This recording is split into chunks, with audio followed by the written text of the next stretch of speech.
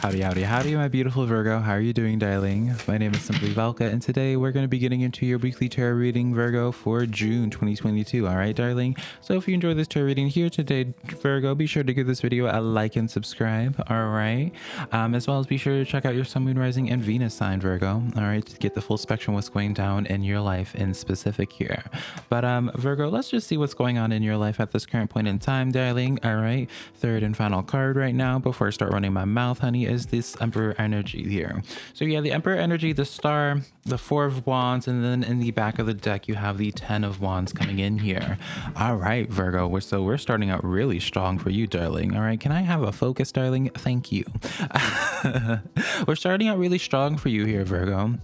I see with this Ten of Wands that y'all have been going through it. You have been, I get like this sense here, Virgo, for many of you guys, this sense of where you feel like you haven't been in control of your own life, right? You feel as if you haven't been in control of your own life, that like anything that has happened to you is just like out of your control. And it's this I get this sense of really strong frustration here, where it's like for some of you guys, you've even thought about like checking yourself into like a mental, like it's gonna be very specific, but it's like you've thought about like checking yourself into like a mental institution, or like going out on a retreat or something.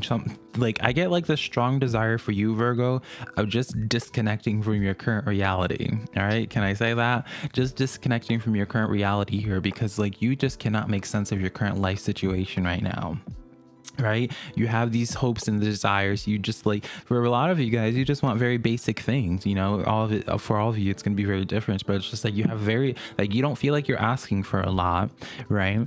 And it's just like every step of the way it's just extremely complicated for you. All right, and so what I want to be saying for you, Virgo, is in the coming days for you guys, all right, your energy is in this general notion here, right? You are definitely on the right path for you right now. You're in the right direction with this Four of Wands energy. All right, you might be having some complications when it comes to your relationships, or it's just like you're something that you have like a deep connection with, maybe even like a job or something. That's where some complications are, and that's where you feel frustrated in. And so I want to be just letting you know that things are going to be rectifying themselves pretty soon here for you, Virgo. All right, I mean, you have the Star card as well. That's that Aquarian energy. And this Emperor energy, you're going to be having the opportunity to really step up to the plate and really be back into the driver's seat of your own hello of your own life again here, Virgo. I see for you guys, especially, you guys have been having a really hard time during this eclipse season, right, darling? So I mean, what did I just say here, Virgo, right? We have the Sun energy coming in here. This is the best card in the tarot deck here. And to have the Sun card coming in right under the Star energy, darling, absolutely fabulous here. And so while I know at this current point in time here, Virgo, I mean, let's just be real. Like, you're probably receiving this reading and you're just like, okay, Velka, like, whatever.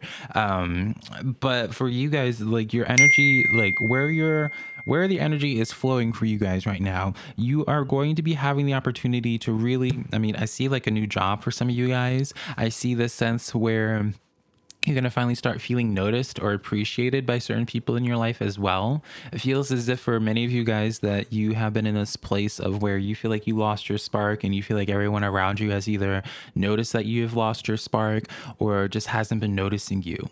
Virgo, that's something I feel like as well. It's just like you feel like you've been forgotten in this whole world, right? You see your friends, your family, like everyone else in this world seems to be like at least having some type of forward momentum going on in their life, but for you, you're just like, well, what about me, right? Like you just feel very powerless, right? Because here's the thing, you have the Knight of Wands here, Virgo, right? The Knight of Wands, that's the slowest moving knight out of all the knights, but it does get to its destination here.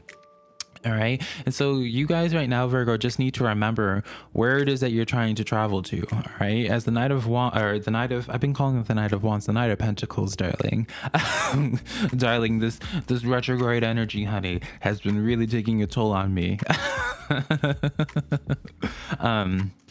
But for you guys, because this Knight of Pentacles is in the heart of y'all's energy, the Knight of Pentacles is y'all's story, where it's just like sometimes you're going to be part of your journey is going to be where you're going to be extremely uncomfortable, where you're going to have a long period of where things feel really hopeless for you, right? You have the King of Swords as well coming in here. Feels as if for a lot of you guys, it's been like more so of a tax, like a mental tax for you guys, a mental challenge for you. All right. And so What I want to be telling you here, Virgo, is that some of you guys need to be a little less afraid of having like drawing more attention. All right, some of you guys have been not vocalizing things nearly as much, and I feel like until you start using your voice more, all right, spirit's going to continuously push you more and more and more until you finally start speaking up.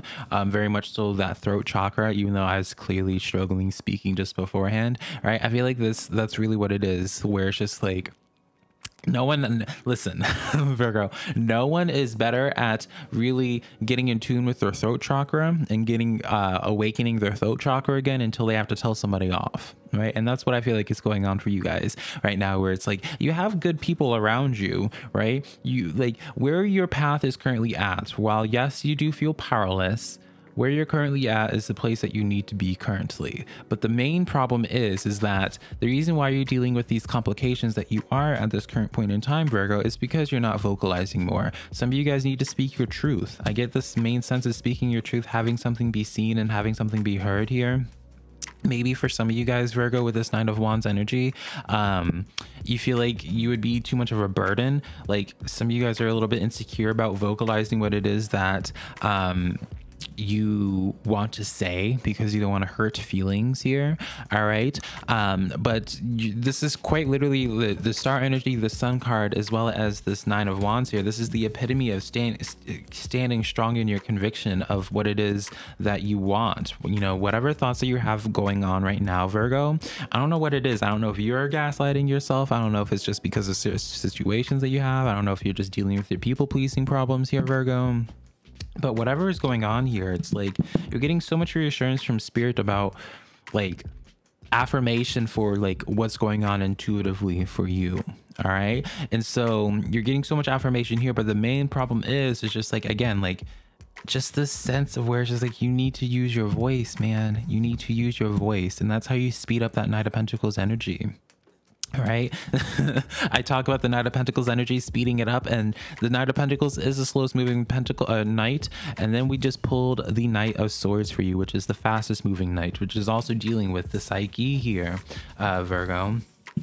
So this is quite literally a confirmation where it's just like the moment you start using your voice, people start listening, Virgo. People start listening. I don't know if this is like a trauma response for you, Virgo, where you're afraid of vocalizing things. Or maybe you feel like you can't at this current point in time here. But it's like the more that you work on your throat chakra, and whether that's you telling people off, whether that's you going up to your boss and being like, hey, I need you to give me a raise or what have you. Like whatever the case is, like don't.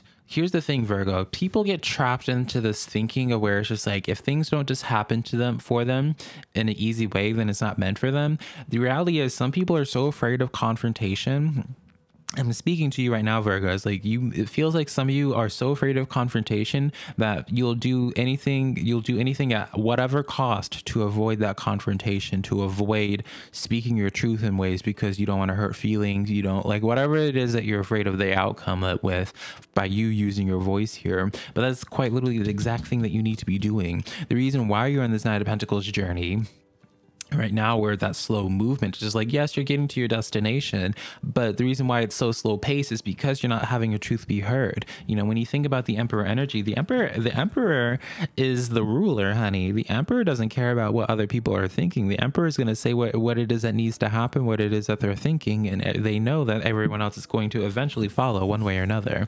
Even with the King of Swords here, right? The King of Swords is also an affirmation, Virgo, of straight up just like having a really good head on your shoulders here. All right. This is like a message of just like stepping up to the plate. Eight of Pentacles energy here. It's like the moment you ask for that raise, Virgo, you get that raise.